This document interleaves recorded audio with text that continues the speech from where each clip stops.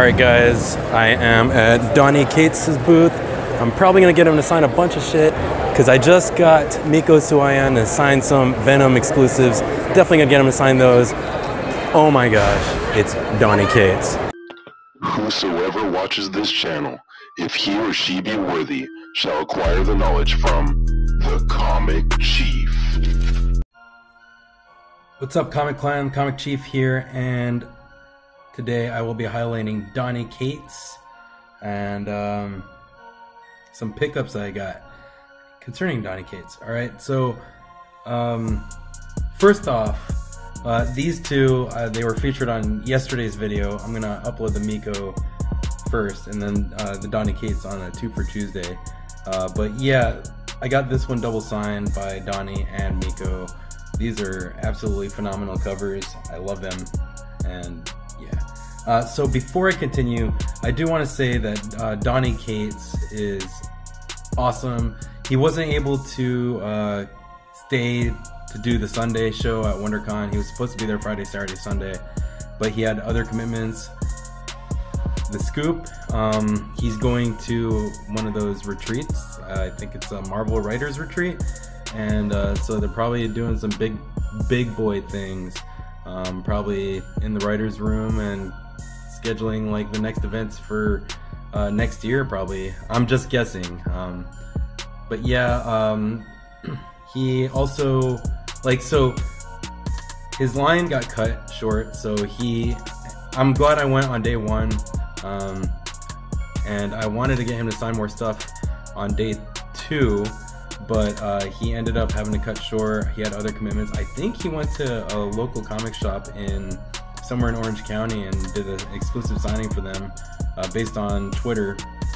But the line was closed.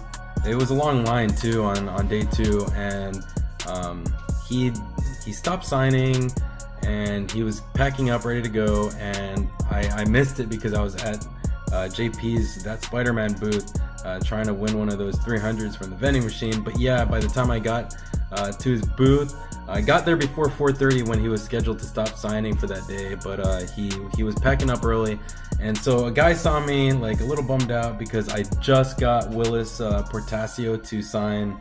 Let me grab it right now.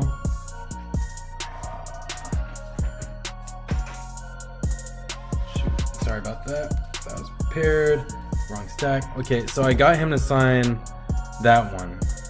All right. I've been wanting this one. I'm glad I didn't buy on eBay and pay an arm and a leg. I got this one. I bought it from Willis's booth. He's also a Filipino-American writer. I just think it's really cool to see, you know, some of these people that are from where my parents are from. And he signed right here. It was nice. But you'll see Donny Cates, he wasn't able to sign it in silver or whatever. I'm not picky as long as I got Donny's signature. But yeah, he was on his way out. I took this out of the sleeve because some guy saw me standing there just watching him pack up like a sad puppy dog, and he said, hey man, just take the stuff out of your sleeve and have him just ask him real quick if he could sign them, and I bet you he'll do it. And I don't want to be that guy, but I did because I don't want to miss out getting this signed at least. But yeah, he was like, yeah, I gotta go, bro, but what you got? I'll sign them real quick, and he signed them super quick. And the lady from Comic Sketch Art seemed kind of like annoyed because she already told a bunch of people to pretty much screw off. But he signed that and this on day 2, right before I'm probably like the last person to get him to sign my stuff, and he signed that and that. I got this from JP's That Spider-Man booth. I'm probably gonna showcase that in a different video later on this week, maybe Wednesday. And but yeah, this is the Perillo Carnage Born variant. Freaking sick. So yes, I got those signed.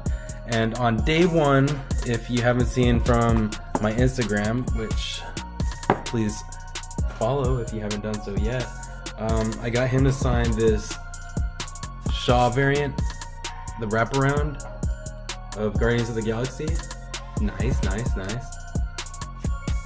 my secret tongue variant. Man, got that signed. This is a secret tongue variant, first appearance, Dylan Brock. And number 9, he signed it there. This was day 1. I don't know why I didn't get him to sign my number 3. Dumb me. So yeah, Cosmic Ghost Rider. This is also a Perillo variant, I think.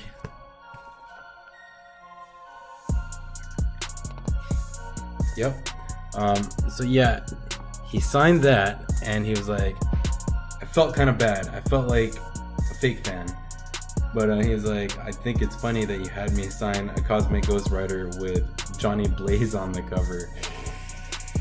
Oh, rookie mistake. So yeah, definitely gonna get him to sign Cosmic Ghost Rider number 1, the regular cover, next time. I wanted to go to El Paso Con, but I don't know if I'm gonna be able to make it. Yes. Before I go, I wanted to show you that I got this for steal, in my opinion, and it's a pretty damn good copy of It's a Wonderful Life. Yeah.